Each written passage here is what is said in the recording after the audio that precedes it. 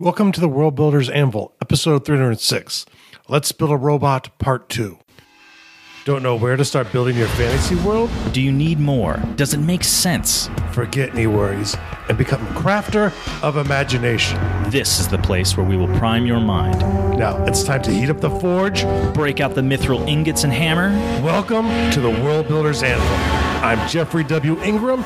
And I'm Michael Miller. Let's sup from the muck of Java and build. Where we pick up from last time, Michael and I are discussing the style of robot to build. If you've not checked out the first part, go back to episode 305. And now for the exciting conclusion of Let's Build a Robot. Yes. And if you're a giant metal robot walking around, you're going to get...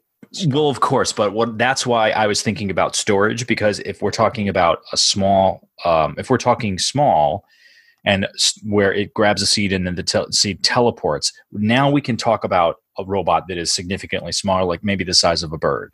Mm-hmm. You know, we can talk about something that's more like maybe the size of a squirrel. Mm-hmm. Now, it would take time to cover ground, but it'd be easier to hide. Possibly, unless you're found. I mean, and still, once again, unless you're an automaton that looks like a bird, you know what I'm saying? Right. If you're a giant metal bird, if you get seen, you know, you're going to try and get away, and you might get away. Yeah. But the thing is, it's the best place to hide is in plain sight. I totally agree with your train of logic. I think that we're catching ourselves in a catch-22 here, though, because now we're talking about something a lot more advanced than what I was thinking. But if you want to get to the question of what is human, when does human begin? I'm gonna switch my approach. I'm gonna have to, because I was thinking more like, you know, some sort of clockwork thing with magical base that, you know. Oh, I don't think internally you're like a human. I think externally you appear human. No, I get that. But if you're talking about something that is so intellectually advanced that it may have thought and belief about a topic, it understands that it can, air quotes, die if it overextends itself trying to collect seeds, and it understands that it has to appear human. Like, that's a lot of high end thinking. So I just wasn't initially headed that way. I was thinking of like a little gatherer bot. Yeah. So I got to change my approach. Okay. So we can say he or she, because it is going to have to appear, at least, to be a gender to go through this world. And you can make a lot of arguments that knowing that you have a limit and not crossing it, you don't necessarily need high-end thought processing for. But for someone on the outside looking in, you must have high level. You know what I'm saying? So it's really, and that's where the questions all draw into, right? So what race in your world, and I'm sure the Escori would know this, what race in your world has the safest possibility of getting around without human is the safest race to be? Yeah. So it looks human as opposed to like Elven or... And it does not look Escori. You would be chosen for the area you're heading towards. Oh, that's true, because they're making a number of these things. So some of them would look one way and some of them might look another. Yeah. And you might end up somewhere else. But where you're starting to... Is their form malleable? As far as they can plan.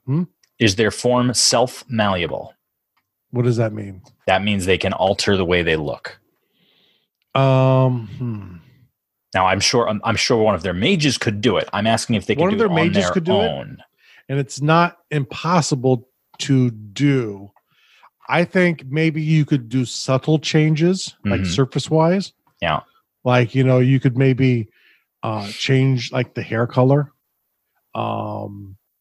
Possibly skin tone. Yeah, I'd say hair color and skin tone. Okay. Maybe even like eye color. To blend in a little. Facial structurally. Yeah. Because that's a flesh thing. And you're not extending ears and adding tusks. Yeah. Okay. So let's get a little more granular. Are we talking about a specific bot? Like, for instance, are we going to talk about create one that becomes self-aware? Like, do we want to start part of this? Yeah. Or thinks he's self-aware. Or thinks he's self-aware. Yeah. I mean, because that's the catch-22. If you think you're self-aware, aren't you? Yeah, isn't that a great question? Yeah. I mean, aren't you? But that's the catch thing too, right? How is that a catch though? How if you're like, I think, therefore I am, you are. So if I had a computer tell you I'm self-aware, and I program a computer to believe it's self-aware, so if you quiz it from any direction, it can answer the question. Is it a high enough intelligence that it can be, or is it just parroting what you've programmed it to do? Yeah, that's the problem, right? That's the whole crux of the mind screw of the story, right? Is it believes it is, but it would have doubts too, because ultimately it's doing what it's supposed to. And if it stops doing what it's supposed to, was it supposed to do that? So there's return. I mean, so it's like at a surface level, obviously I have to be this smart. How can I trick humans for so long to think I'm a human if I'm not as good at being a human as a human, or better? But I'm also doing the job I'm supposed to be doing, or if I stop, am I supposed to stop? But those are kind of the in-game kind of questions you can kind of start getting into. With it, it's like sort of like high-end philosophical, like, am I real? Like me right now, do I exist? It's the same question. I believe I exist, so obviously I do. And if I don't, it doesn't really matter because I believe I do. I guess. But yeah, it's an existential kind of question. Oh yeah, no doubt. I think what we should do for like the next episode, following up on this, whether or not that is the very next episode or the next episode we just choose to have this discussion, we should watch. I've already seen it. I would happily watch it again. I know my wife wants to see it because I don't think she saw it. A movie called Ex Machina. I don't know if you've seen this. I've not seen that. It's been in my queue for a really long time. Been in your queue for a while, yeah, because I'm pretty sure it's still on Netflix. It is excellent. You should watch it. You should also, if it's still on Netflix, watch a movie called Automata with Benicio del Toro. No, not Benicio del Toro. Desperado. Yeah. Antonio Banderas. So those two movies are both very Blade Runner. And speaking of which, yeah, exactly. The book more so than the movie, but the first movie would be good. You know what? I liked the second movie. I did like it. Okay. It's not. I'm not saying that people shouldn't like it. Yeah, it's not as good. It's not the same. I mean, it was too long. There was a lot that could have been cut out of it. It was too long. It was really creepy. There were certain lines that pushed up against for me. It was like one of those I was not offended by, but I thought about being offended by, and I'm not the type of person to get offended at movies. Right. So what part were you possibly getting offended by? Really, it was the way they treated women in there. All the women were essentially disposable. The main female from the first movie just kind of walked in and got shot in the head, and spoilers, nothing. And yeah. So yeah, it was like everything female was completely a disposable object in the movie, in my opinion. And I don't get worked up over stuff like that. I'm gonna have to rewatch it with that. I mean, because there were some things in it that I thought were done really well, but I don't. Yeah, and it was this is one of the things there were strong elements in the movie that were good, but then there were things that really it just kind of stopped me from wanting to get too immersed in it. So it just the way it caught me. Yeah, I feel like that's one of the things that makes me a bad viewer sometimes, because there's really over the top stuff that like hits you in the head that I miss. Yeah. So and we all do. It just depends on the movie, the date and time you see it too. Yeah. If you'd watched it a different day, it might have hit you in a different way. I know. I'm always bothered by my blind spots. You know what I mean? Yeah. So. Yeah, but you're human. We all have them, and I could be wrong too. I could have just had a strange, overly sensitive moment. I don't know. I never heard a big outcry about the movie. Maybe it was just me, but I don't know. It caught me in a way where, and I'm not opposed to bad things happening to female characters. It should happen because it does. You know, but the way it happened in there, it just. But let me qualify your statement by saying you don't mind bad things happening to characters, regardless of gender and fictionally. Yeah, if I did not make that clear, yes, let's make that very clear because I don't think I just want to make sure people don't humans, or non-humans, female or male. Or really non-humans either. Or whatever gender they subscribe to, because these days I'm not quite a pacifist at this part of my life, but I'm as close as you can be without being, probably. But yeah, I'm not as passive as I'd like to be. I think. Yeah, I'm much more so, especially than I was when I was a soldier. And part of me as a soldier, I'm a functional pacifist, where it's like I get it. Sometimes you just can't, but there are bad people in the world, but there are, unfortunately. And so like, you know, me going, I'm going to DC in a week, and I'm already prepping my mindset for potential city conflict. And odds are I'm not going to have to deal with anything, especially like where you're going to be in DC, because of where I will probably be literally in the hotel the entire time. I don't know if we might step out the hotel to go get something to eat. I don't know, but we might literally be in one building the entire time. And if that's the case, I don't have to worry about being jacked up. You're going to a con down there or something. I'm going to Command Fest, which is it's a Magic the Gathering festival, and I've never been to something like this before, except when I used to do state level tournaments here in Connecticut. And I don't know how big it's going to be, but you know, my brother and I have. You thought it would be fun. well, I'm getting back to like the perspective of the city being in a city, is that we're both going to be traveling with some really expensive cards, so I don't want to get my stuff taken, you know, like especially if you're staying in a hotel where a whole bunch of people with those cards are staying in the room, who understand the value, and you're never going to see them again. You know what I mean? Or the thieves aren't even in the tournament if they know about it and know the value of it. Exactly. Exactly. So like, I'm like, okay, security wise, like what do I need to have on me? You know, and I have certain, you know, self-defense products that I carry with me if I'm traveling. Ninja chickens. I have 14. He will have ninja chickens watching his room. Yeah, they'll be in my coat pocket.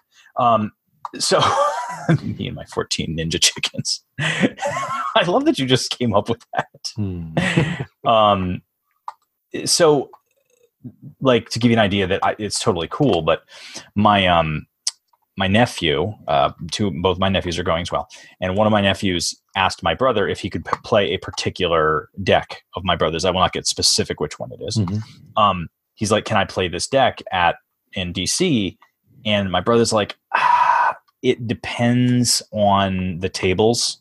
It depends on like how things are set up. He's like, because it's not that I don't trust you, but that people around you, I might not trust. Well, here's the thing: that deck is worth like $5,000. Oh wow! So he's like, you know, it wouldn't be older, more rare cards in that deck. There's a lot of older, more rare cards in it. So the thing is, it's not like he would expect somebody to grab the entire stack of cards and run away, but it would take, you know, only just a second. Exactly. It would take just a second for him to turn his head and somebody just gently slide one card away. And that would be a $600. A lot of people, it's not too hard to slide a hand. Lots of people exactly. Especially with cards. All right. So strengths and weaknesses of the we got to think here. One, strengths is it appears human. It's probably stronger than human. It's probably smarter than human. It's probably more agile than human. I was going to just immediately go to intelligence. I mean, it needs to be able to identify safe, edible vegetation that it's never seen before all over the planet. Yeah. No, you have to be more intelligent. You have to be stronger because they're not sure in all the environments. Right. More agile because they're not sure on all the environments that you're going to be into. More flexible. More health because part of your health you can use to create temporary partners. So there's a disposable amount of health that you have. In theory, you could choose to use it all, but they assume that you could use no more than half when they built you. But that's also a weakness, right? Because in theory, you could just be like, F it, I'm going to be a spider robot. I want to be a spider robot. Ha ha, bitches.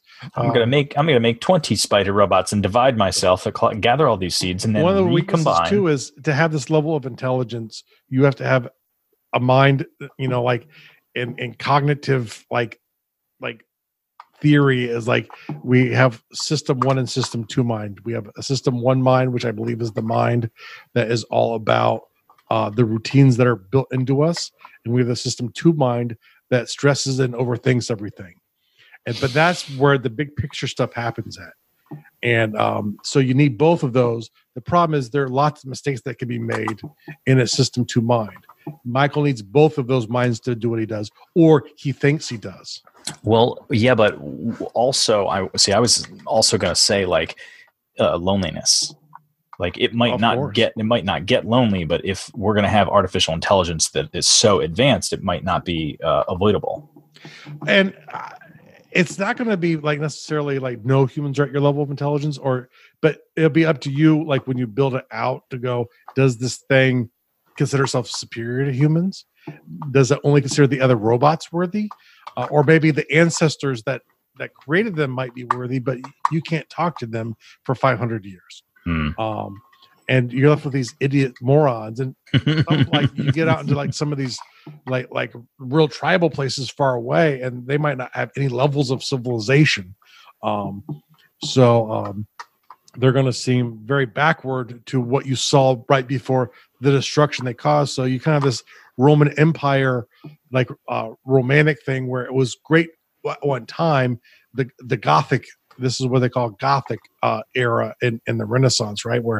But the barbarians destroyed civilization back then, and this is what we're left with.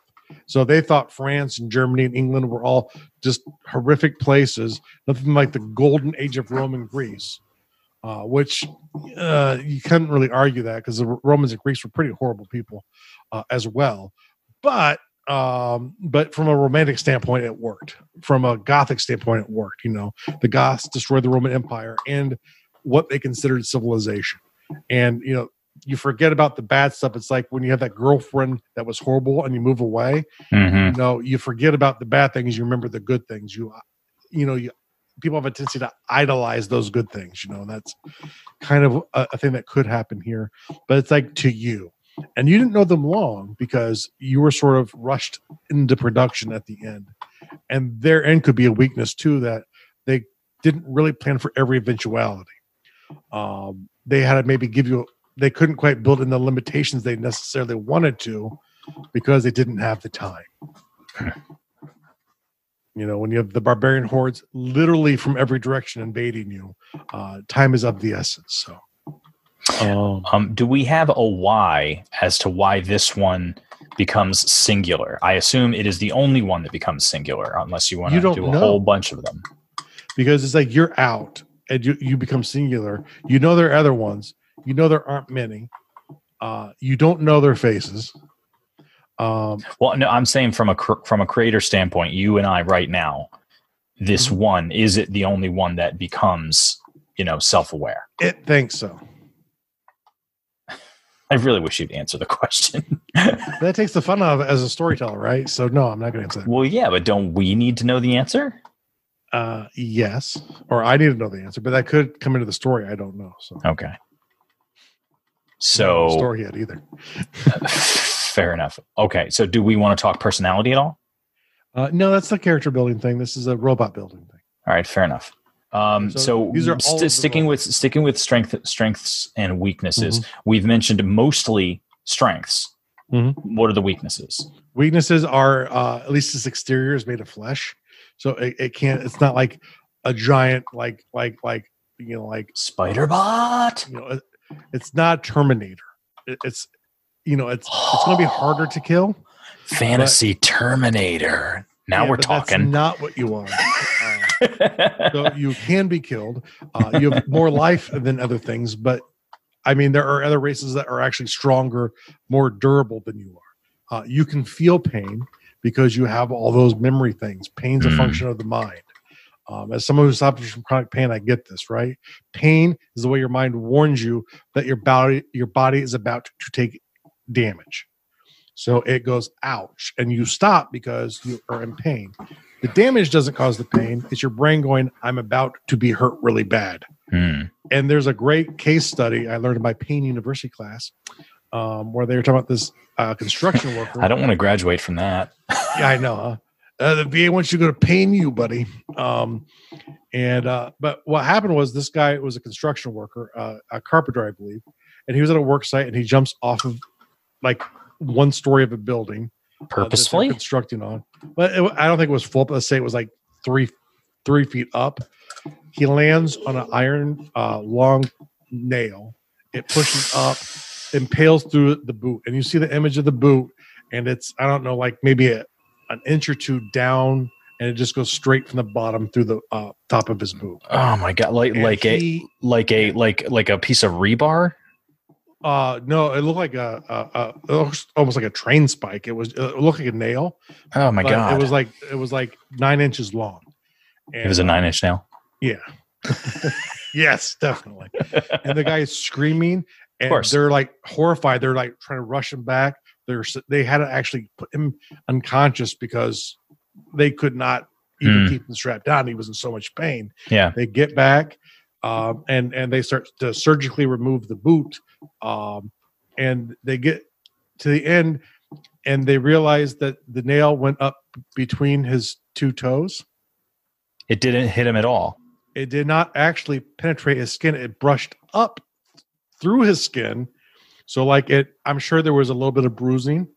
This guy never lived this down. Maybe never. Not. I mean, the doctors, when they saw him come in, you saw that boot. It looked like it would have gone square through the foot. Yeah. Everyone believed this went through his foot, including the guy. And the problem was his brain believed it went through his foot. Mm-hmm. So his brain is doing the screaming. His brain made the pain. Yeah. And the thing is, pain is real, but the pain is not a reaction to the damage. A pain is seeing what's happening, and it's saying you're going over a level where you're getting hurt.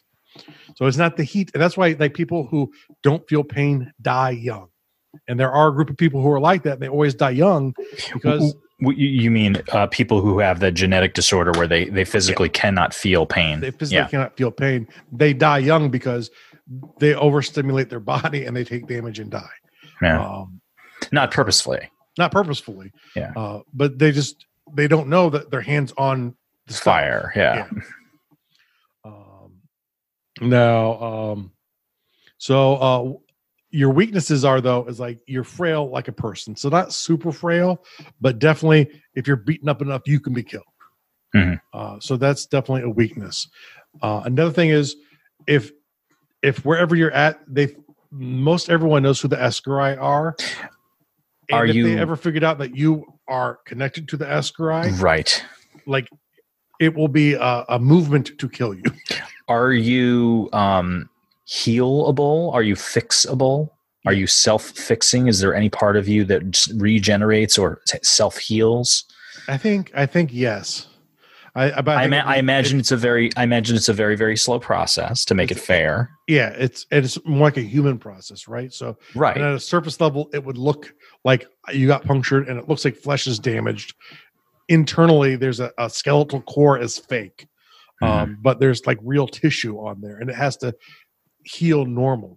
But what if you actually, let's say you're walking on an uneven surface and you take a tumble and smash a leg on a rock and you break the structure internally? I mean, is that just like, okay, well, you're lost to time. We're not going to send out a search and rescue party because your seeds have made it back, and your seeds are what important. So you will just rust and become part of the environment. I think worst case, there's, you would probably know how to amputate yourself. If there's something that you don't think could structure. I think it's kind of like humanish, right? Where like it can repair itself, but there might be a point where if it took really too much damage, it might not be able to, or maybe let's say it gets severed, unless you find it to get it connected again, it definitely won't heal. And the one part isn't even getting electricity anymore. It will start to, decomposing. The internal part slower, but the flesh at the same rate as flesh. So there are limits. They're a little bit stronger than you would think, and you heal faster than people, but not super faster than people. Internally, you heal much faster than people. The tissue-wise, you heal much slower. Or not slower, but it's like a little bit faster. Well, now if you got shot, your internal structures would rebound like really fast compared to a human, but like the wound wouldn't look much better. Well, here's the thing: if it's actual flesh, or let's say if it is living tissue, then we can argue that it needs nutrient to regenerate. So does this thing need to eat, or does it need to physically topically apply nutrients and have the body absorb it? It can choose to eat. It could choose to eat people. It could. It could. I need to recover flesh. This is flesh. This is flesh. It's you're designed to digest through cannibalizing the mouth. robot. You need calories to maintain the structure. Not as many calories as a person, but for locomotion, you need it. For locomotion and to make sure it doesn't rot off of you, you need nutrients. And if you overeat, you don't get fat. It will actually just excrete it. Oh, there's a benefit. Yeah. I wish that were true. I know, huh?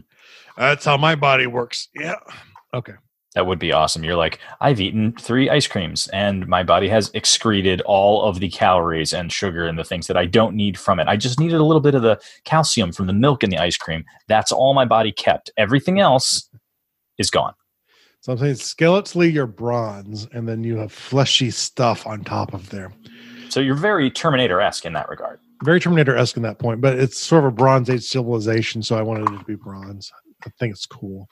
Oh no, I'm not arguing the metal. I'm just talking about flesh wrapped steels, flesh wrapped metal. And the magic is stored in the steel.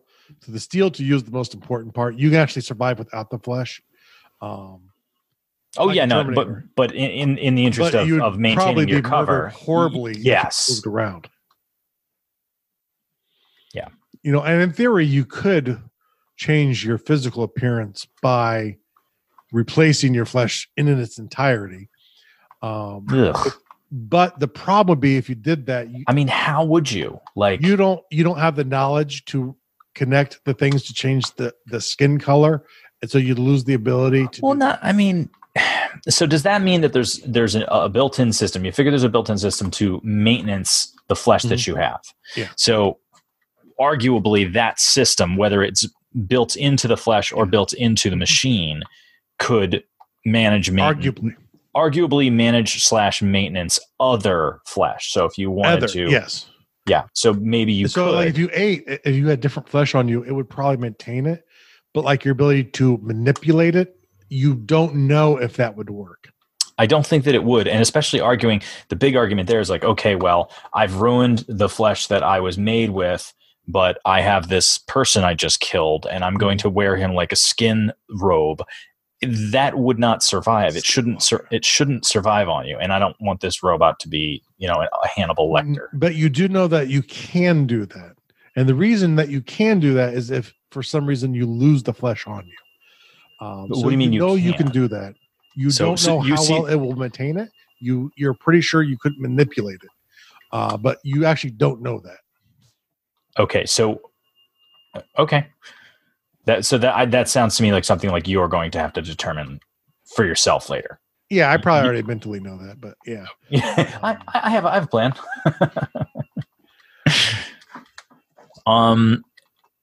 So we're not going to get into any of the personality or why am I real sort of questions. Because those are questions that you come to. Yep. So what other things do you want to cover here? Because we've covered a lot of time. We covered strengths and weaknesses, primary materials. We covered that. We're not going to get into all of them, but just, essentially your flesh over bronze. It was a magic shot in there. We won't tell people how that would be. That would change the rating of the show. How does it function? I'm going to let that one slide. Magically. Is it charged and does it need to recharge? 2 things with that. Well, you did say... It is charged. You did say eating. Your life force is your charge. You don't need to recharge except to feed the flesh. So you could choose, like, say, if you were like, for whatever reason, you could not physically eat, you would not die, but your flesh would rot away. So it would still be bad. But it would be bad in a different way than to a human. Like your core would survive. So the flesh is dependent on nutrient and the machine. The machine is only dependent on the flesh as obfuscation. Yeah, exactly. Okay. And then, from there it would be a backstory, a little bit, which we've kind of weaved in as we've gone. So I don't think we really need to go much more into that. For character building purposes, there would need to be a deeper one. The idea is he's a robot who was sent out across the wastes created by his masters to retrieve foodstuffs and stuffs needed for the civilization. And part of that will be me thinking of stuff as we go along, going, oh shit, they should probably some of this too. So like he might remember things because I'm not thinking of them now, but it's largely food stuff. And so he has a skill set like super high-end farmer, like super scientist farmer level brain. Plus he has survival skills. He has some weapon skills and stuff like that to defend himself. Does he have bow staff skills? He has a bow staff, yeah. And he will have a maul made of the most holy oak. The most holy of oaks. The Holy Oak Maul, if you will. The Holy Oak Maul, that's correct. And that's for all of you people up in Holyoke. So my desires about the spider bot, I think, still fit in really well. We can have the spider bot be one of the created bots that the larger bot uses as a seed. You might even have one with you. Well, that's what I'm saying. I'm saying to talk to. Yeah. And as it advances and becomes more sentient, I'll say, it could totally be a case of, well, this spider bot doesn't look like a thing and I want a friend, so I will make a bird. And it'll look like a bird and it'll become a pet as opposed to just a tool. From the part you departed, you probably witnessed the destruction of everything. You would have from a safe location. You were maybe even sent out. No, you probably weren't sent before because they would have been afraid that you would have like run into an army, a marauding army, and then they might have just killed you or taken you as a slave.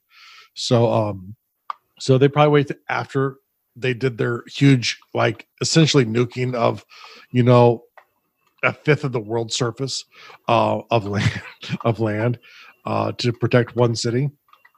And then you left from there and you start to question whether or not you're human at the point of which you start interacting with the farms at the first place you go to. That's where like you're between the interacting with people. That's where it starts to occur to you that I know I'm not made like them internally. But at least I don't think I am. Maybe I am. Maybe I should experiment. No, that's up to you. But let me go in and but that's not until you actually start actively doing your work on the outside. We'll say a year after the explosion, do you start to go, you know what? I think just like as good as any of them, if not better. That's where your sentience occurs to you. Is it going to get arrogant? That's a way for you to run your character or not. So I'll leave the fun stuff up to you. I'm sorry. Am I gonna play this character? Is that what we're talking about now? Yeah, I think so. Oh, I did not think that at all. Well, you're saying that's just only besides the Groundhog Day. This is a little bit easier kind of story to run. So. Oh, okay. Okay. All right. I can work on that. Okay. So now the world building task of the day, Michael. Ooh, let me guess. How about create a fantasy robot? So if you're not fictional fantasy robot. Yes. No, make a real one. Magic and all. Hold on. The real world task. Summon the power of the old gods and manufacture your fictional automaton. No, we do not endorse summoning the powers of the old gods. We will not endorse that. No. Okay, so spread some cheer. It's the holiday season. How about go gather some seeds and plant them? That one's a good one. Maybe make a house plant. Johnny Appleseed style. It would not hurt to have a few more going around. Merry holidays. Merry holidays. See you next week. Okay. Thank you so much for listening to the World Builders Anvil. We would love it if you would share the World Builders Anvil with 2 of your friends. And so would they. If they are unfamiliar with podcasts, then you get to introduce them to the wonderful world of podcasting. Take them to Stitcher or iTunes, or best of all, just send them to our website, www.gardul.com. That's GARDUL.com. Now strike while the mithril's hot.